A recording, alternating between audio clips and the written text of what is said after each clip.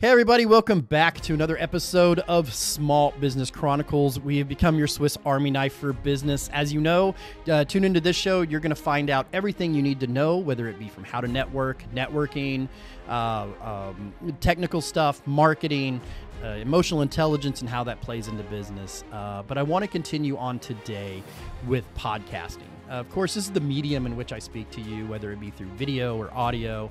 It's still going to be a version of podcasting. Now, I've been podcasting off and on for going on like 12 or 13 years now. It started with a little 2-channel thing that I got at Radio Shack on the bottom of a cow tub out in a barn. Like that's where that started there, and now I'm here with Alex Sanfilippo. Did I get that right? Sure did. Okay, founder and CEO of PodMatch, which is a PodMatch service which matches up hosts and guests. And I'm very honored to have you here, Alex. How are we doing today? Ryan, I'm doing great, and honored to be here with somebody who's been podcasting longer than me. 2010 is when you started. I think I was 2014 or 16. So pretty cool to be here with another podcasting person, right? Like we're through and through podcasters at this point. So. Right. And I feel more like on the coach side of things, because as I've been on the mic and I do this, we work with several hosts here, what I do. And that's what I do. That's what I get joy out of teaching people how to do this. And coaches don't play, right? And I'm breaking that rule by playing. But podcasting has changed my life in many different ways, and it kind of has yours as well. Oh, yeah, for sure. When I first got into it, I'll be real, Ryan, my first one was like a total failed attempt. I think I did like 12 episodes, and it was just like not good. I was recording in my car, but I left the car on off of the side of a busy road. Like I think I was doing it like while I was at a 9-to-5 job, and just was like, oh, I'll just sit here and do this, right? It sounded awful, and the content was just as bad. But that was my introduction to it. But yes, past that one, I got serious just a couple years later, and yes, podcasting has like totally changed my life, my ability to speak, my ability to communicate, and to network and meet cool people like you. Like I get this opportunity that without this microphone being in front of me and camera, this wouldn't be happening. You bring up networking, which is one of, I get really excited about talking about networking opportunities in podcasts, because everybody thinks of, I think, like Joe Rogan or the political podcasts or whatever that have millions of followers and stuff. My little podcast has a few hundred, and we're getting going and doing all that. But one of the things that I have done with this podcast is met people that I never, ever would in my entire life. And to bring that into a business set, to what we're doing in business and how we're succeeding in that, we kind of got stagnant, and then we're like, well, let's try podcasting. It's that old bag, you know? And then all of a sudden we start, and business starts opening up again. Things start happening again, just for sitting across from people like me and you. Man, I love that my podcast, like if I go back in my journey, I've had some pretty good successes with the size of my shows and stuff like that, which I'm super thankful for. But really, the value, the power has been in the connections I make with somebody else on the other side of the mic. And the way I like to put it is this is, in my mind, one of the best ways to have a meaningful experience with somebody you don't know. And that meaningful experience is the baseline of all friendship. Like if we think back in our lives, like if you ever did like a kayaking adventure, whitewater rafting, or skiing, snowboarding, any of that stuff, right? If any of that comes to your mind that you've done, you typically don't forget who you did that with. And I find that an interview between a guest and a host, unless, of course, your guest has been on thousands of interviews, right? They come from TV or something, like they don't even remember the conversation when it's done. But for most of us, myself included in this, I've not done enough of this for this not to be a meaningful experience. If I run into you at a conference, I'll be like, Ryan, Small Business Chronicles, you had me on your podcast. Right. What? Right? Like you'll remember that experience. And I think that really can be the power of it. And here's the thing. I don't want to delude the fact that we're adding value to people that are hearing us talk today. So the meaningful experience is the fact that we both know we're showing up to serve somebody that's going to get something out of the content.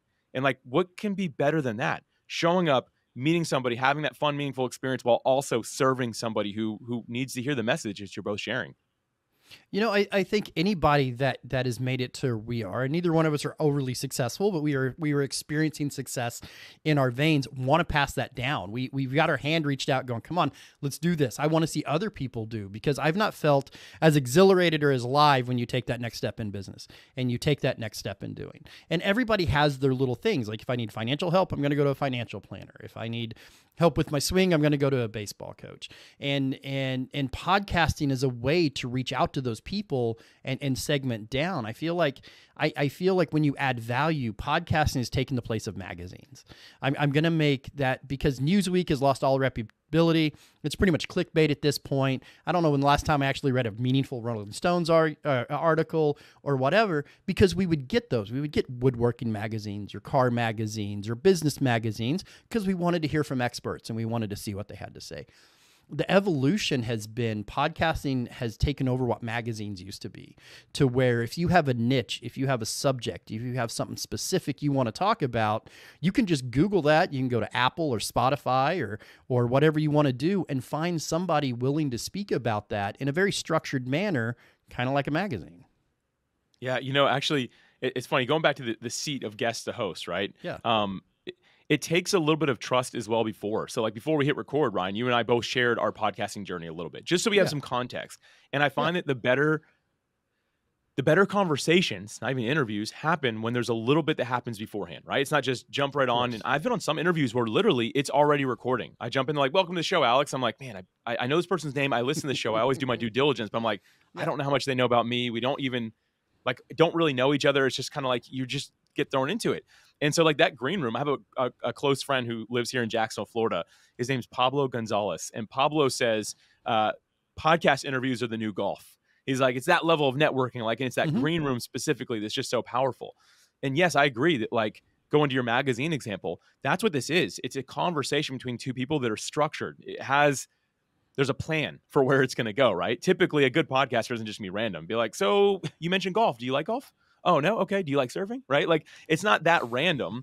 It has some sort of direction you want it to go in. And that's what really makes it valuable for that person who's listening to it. It's that we're not just rambling about all randomness. No, it's, hey, you know what? They're going to talk about this. And I'll give a great example of this, and then I'll be quiet here, Ryan. You recently had an episode. It was actually Monday. Let's see. I think it came out on, for sake of evergreen, it came out on September 18th, 2023. It's called Mastering Time Management, with Pete Moore. And Pete said, such a valuable conversation. The whole thing was directed around this idea of time management, which is a small business owner tends to be the big struggle, right? And one of the things that Pete said in it, and I want to call this out because it was so valuable. You control your time as a business owner, but we forget to build in time to have a little bit of life and to do something that's fun, not to just work ourselves to death. And that's kind of where I've been at. I'm like, man, I don't really build in the free time. I build in the work time and then just let it overflow into everything. But again, to your point, that's better than any magazine article I've ever read about time management. It was man, this is a conversation between two guys that have gone the path. They're figuring it out. And I feel like I just got to enter this. And that, to me, once again, that is such a powerful thing. And by the way, great interview with Pete. That was incredible. I recommend everyone go back and listen to that. Man, and I'll put it in the show notes. But yeah, Pete was amazing. I did several people, had several people come on talking about different work-life balance, stuff like that. A lot of these business podcasts, they cover the structures, the brass tacks, the 9 to 5, how to make the money. But if you're not enjoying making that money, what's it really worth? You can have a bank account full of money and die of a heart attack at 45 because you never stopped working. Having a small business is one of those things that is a commitment, just like a child or just like a pet. Not that they're the same thing. Please don't call me out on that. I don't know. I've seen some Watch out, kids. Ryan. I need to came from a comedy background. I don't know what we're about to get from here. But no, I mean, I've seen some that we could make the comparison. But anyway, but it's such an investment to you and your family and whatever that family looks like, that you have to know how to shut that off at some point, and you have to know how to relax. And that's what I want podcasting is talking value. We were talking value is that when you leave my show, when we leave your show, that you need to leave people with something. That's one of the absolute staples of if you're going to do a show, if you're going to be a podcaster, is you got to find your value point. That was one of the big things that helped. A few weeks ago, I interviewed Laura McMahon from All Ears English. And Lindsay, sorry, I got her name wrong. I'm so sorry. Lindsay, and I was like, hold on, yeah. I think I know who you're talking about. No. Lindsay McMahon from All Ears English. She's really popular. She ain't gonna listen to this. I'm sorry if you do. She's great in podcasting, by the way. So kudos to you for having an amazing guest on that. Allers English, and she's the one that told me weeks ago when I was interviewing her, which will be released along with yours, is you have to have that value added. You have to know why you're sitting in front of this microphone and talking. You have to know what you're offering in that podcast, because otherwise it's just somebody babbling into a microphone. And if you've listened to people at a restaurant and they're talking over a table, that's what you're giving them. And where that's fun in a restaurant, you're not adding value, and you're not going to get that listener, and you're not going to get the next listener and the next listener, and you're not going to find that value added, because it's not just about listeners. It's about the networking and the listeners. But if you nail it on air, you'll grow both exponentially. Oh, yeah. This is the biggest point I tell people before they get into podcasting. People all the time, they meet me and they find I'm on a podcast. They're like, oh, I've been wanting to start one. I'm like, cool, what do you want it to be about? I'm not really sure yet. I'm like, cool, figure that out first. And they're like, oh, well, I kind of thought I'd just get into it and start growing it, and then I kind of figure out as I go along. I'm like, it just never works. It's like starting a business saying, we don't know what we're going to sell yet. We're just going to start the business and figure out as we go along. Like, yeah, it's very similar to that. And it's like, if you're starting a business with no product, no service, and no idea, other than the fact that we're just going to start it and we'll see where it goes, that's never going to succeed or go anywhere. And podcasting is the same thing. You've got to have a plan and a direction for it, built upon the value that you're adding to the person that you're saying I'm going to serve.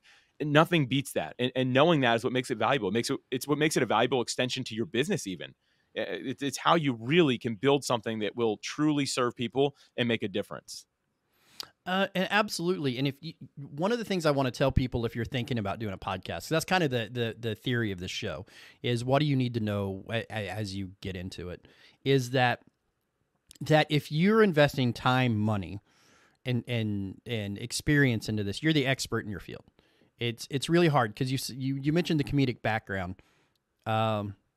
It was really hard to switch from comedy, to where everything I said on stage was taken with a grain of salt, to being an expert and there being factually wrong things that I could say.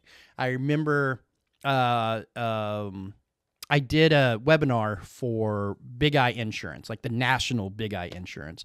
And I remember that they let me record it, and I spent 4 days recording like a 20-minute thing, because I kept getting in my head. I'm like, is this right? I would go Google, is this right about insurance marketing? Is this right? Is this correct? I'd call people that had more than me, and I forgot that I was the expert. If you step in front of the mic and you don't feel like you're the expert, everybody's going to understand you're not the expert. A lot of that goes into imposter syndrome, I think, is Yes. what that goes into. Like, just feeling like your background, which, by the way, anyone who does anything in comedy, I have so much respect for. Like, there is no chance I get in front of like an open mic. Like, that's just not going to happen. So nothing but respect from that side. But yeah, you felt like that almost, although it really did add credibility, it felt like maybe it discredited, because you were like, okay, what if I do this? Or what if I say that wrong? It's an intimidating thing. And I think that a lot of people, you need to know that if you're one step further than somebody else, you can help them. And I think that that's the thing. Like, I have a small business, but I can still give business advice, and I can still consider myself a business expert. Sure, I'm not Jeff Bezos or Elon Musk or any of these people that have built multi-billion-dollar dynasties, if you will, right? Like, that's not me, but I still have something to add. And that imposter syndrome tells us, like, ooh, can you really, though? Like, you're not the best at this. But again, if we're one step further and we know we can help somebody go from where they are to that next step they want to be in, we can really help and we can serve. And it takes a level of just really humility and self-discipline to allow yourself to step into that. And it can be difficult, but I think it's really great going to just taking it straight to small business owners. It is so healthy for small business owners to step into this and put it into practice, because it gets easier the more you do. I won't say that like that ever fully goes away. I had somebody recently tell me, Ryan, they're like, hey, something you said changed my life. And I immediately was like, oh no, I hope it was the right thing. Like, that's what my inside told me. I'm like, I hope it was the right thing, but like, that's how I felt in that moment. I was like, no, you know what, Alex, like, just stay true to the process. I'm getting better. I'm getting more confident. I'm just gonna keep on doing this. And that right there has helped my business a lot, because I can talk about it, most of it, I should say, with extreme confidence and knowing that I am sharing the right thing, because I've seen that become the trail and path for people. No, and I 1,000% agree with you. And I think one of the things that we do is a little bit of hero worship, because you mentioned like Jeff Bezos, Elon Musk, those people. It's kind of like watching and I'm going to date myself here. It's kind of like watching Emmitt Smith run and then going outside and thinking, hey, I can do that too. There's a reason that they're that high level in business. And one of the value added things I feel with podcasting is you get people that are just a step or two beyond you, because we need that. If you ask Jeff Bezos for advice, he's like, well, if you run out of heating oil, you can burn $100 bills and stay warm. Like how like that would be somebody like his advice to you. Right. But then if you ask me, I'm going to be like, hey, you don't need Netflix and Hulu. Pick one. Like that's Right. going to be the difference of advice between Jeff Bezos and me. Now, I've had successes in business, but I'm not, burning $100 bills to stay warm like Looney Tunes cartoons. And that's something he could literally do. I believe that is just so key right there. And I think it's actually the future of how people like to learn. Here's the thing, though. If I can go back to that analogy of grabbing somebody's hand and pulling them up to where you are, right? Like imagine we're climbing a mountain and there's a big boulder between you and me. And I know the thing that can get you up there. So I put my hand down, you grab my hand, I pull you up to where I am. That was helpful to you. Now imagine one of the, not talking bad about like these big names and stuff, but they're at the top of this mountain already. And instead they're yelling down at you, Ryan, try going this way and then go over that way and then you can get around it. Which is the better, more helpful advice in that moment? It's the person who's grabbing you, pulling up to where they are and saying, you know what? Cool. Keep on going on your journey. You'll find somebody else that'll help you on that next step. I believe that people have come around to this form of education, that this is what's actually more helpful than just going straight to the top, where, again, not talking bad about them, they're for somebody. There's somebody who's just a step below them as well. Yeah. But they're so far removed that the things that they say it freaks us out, right? Like, because some of these people are like, hey, just go raise $100 million. You'll be fine. Figure it out, right? I do that every week. And to us, we're like, no, I don't want to raise $100 million of somebody else's money. Like, I'm not ready for that. And someone's gonna be like, hey, like you said, just cancel one of these subscriptions and stop getting Starbucks coffee every other day, right? Like, you'll save a little bit more money. Your margin will then be bigger. Things like that. I think that's the future of what we're seeing in education, and podcasting is providing a front line to that. Oh, of course. And don't get me wrong, not getting that subscription, buying that coffee is not going to buy you a house. That's a misnomer. It's not, giving up your avocado toast is not going to get you a down payment. But when you're working in small margins of small business, some of those things can add up. Some of those things can be costly. And you get to a point through small business of, man, I'm sacrificing everything. I don't have any money. And then, yesterday, my wife, there's doing construction at her job, run over a wire and flattened two of her left tires, right? Just that's a thing that happened. Right. And I'm sure everybody can associate with that. And I just felt lucky that I can be like, yeah, I called a buddy, had him go fix it. Tires are on there and it's good to go. But Jeff Bezos level stuff would have been like, we'll just buy the place and sue them, or we'll just buy the place and move the wire. So yeah, being able to niche down, I think there's a high end of people coming out in the workforce today that are from YouTube University as well. I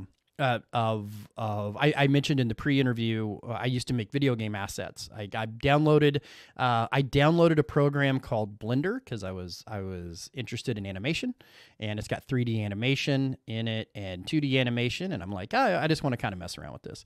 And then I ended up doing assets. I ended up doing video game assets and stuff like that. But at the time, I was like, man, I don't know how to use this. There's 6 million buttons. You could spend 6 years and never learn this stuff, but I could literally just dual monitor it and pull up somebody on YouTube that knew just a little bit more than me and learn where that button was at, learn where that process was at, learn how that thing happened and learn how that went. And then I get to the next process and boom. And then sooner or later, I'm making money out of it. And you're seeing people in this day and age. And I'm going to admit something right now. So I started setting up all this tech stuff in the background for the company of doing live streams from chambers and mobile podcast units and all this other stuff to help grow my business, right? You know how many 20-year-old kids I watched on YouTube and streamers and looked up how do they stream? How do they do this? How do they do whatever? So it doesn't matter age. It doesn't matter location. It's a tech skill. And just having access to YouTube and podcasting and stuff to expand that next set of tech skills is starting to invalidate some of the education people are coming out with. Now, granted, theirs is more structured, but you can't dismiss that YouTube college generation either. This I'll give a great example of this. And this goes back to imposter syndrome. If you're like, this sounds great, my business could use a podcast, right? Like if that's you saying that, like Yeah. it's done wonders for my business. If someone listening is saying, that's me, but that imposter syndrome still. Yeah. Ryan just mentioned some young kids, right? I'll mention one even Right. younger. I was trying to figure out how to transfer my YouTube channel from one Google account to another. And I thought it was gonna be an easy task, but I couldn't figure it out. No. Their help is No. like No. super outdated. So I went to Mhm. YouTube and I found a few really big name people that explained it, and it didn't work. There's like 3 in a row. And then I found like I scrolled really far. I found a random one. This girl that I was listening to had to be 12 years old.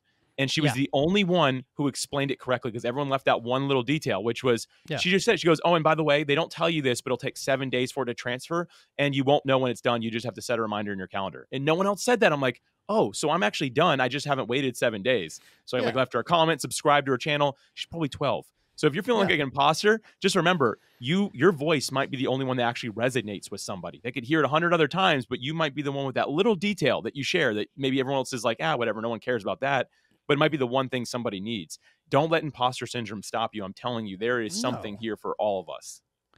And as the last thing that I kind of want to talk about when it comes to podcasting and your own is there is a certain amount that you need to be realistic workload that goes into a podcast.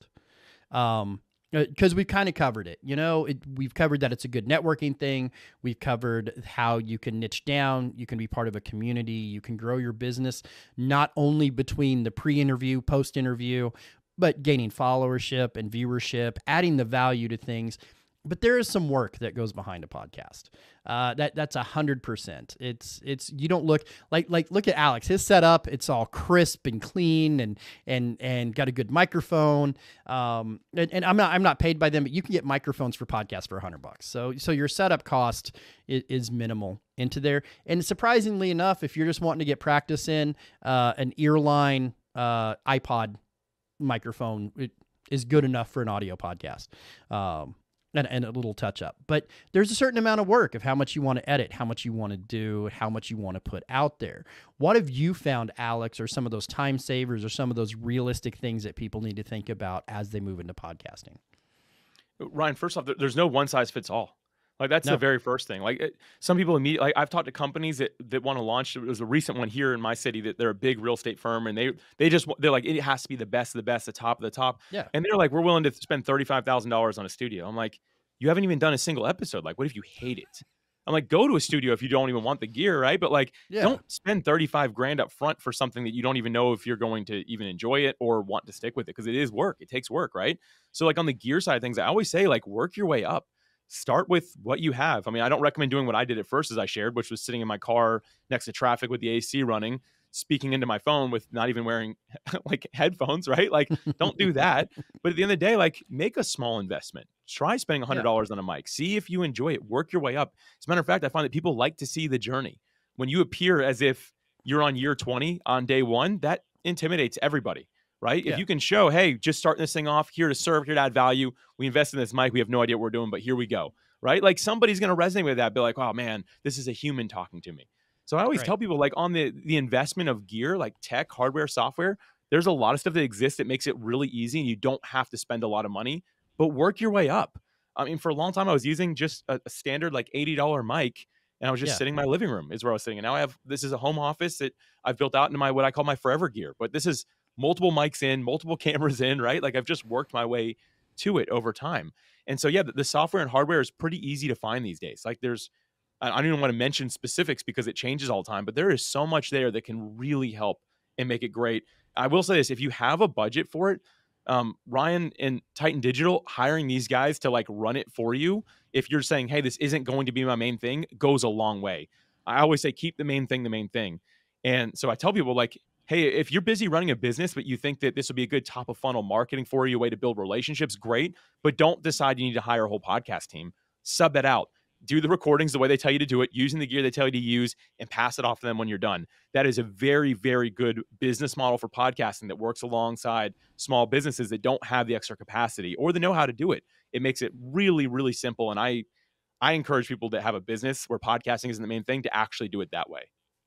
Of course. So I'm going to dissect everything you said, and I want to start at Please. the first. No, absolutely. I'm way invested in this conversation at this point. That I always tell people, if you start with this podcast and work yourself backwards through my podcast, you'll watch me become a very bad podcaster, right? Because That's good. it depends on which direction you listen to the shows. Because even so, I took like a 6-year break from podcasting and came back for this. So if you go back to episode 1, the lighting's bad. I'm on a cheap microphone. It's echoey. It's not great. It's absolutely not great. But then when you look at today that I got a set behind me and I'm on a decent microphone. By the way, I don't get paid by these people. It's called Fifine, Fine, $80 microphone. If you like the way I sound, this is not a product plug. I get nothing for this, but this is what we recommend when we hook up new podcasters or what. It's $80 on Amazon, and that comes with the arm. So as far as your investment, I will mention one, OBS Studio.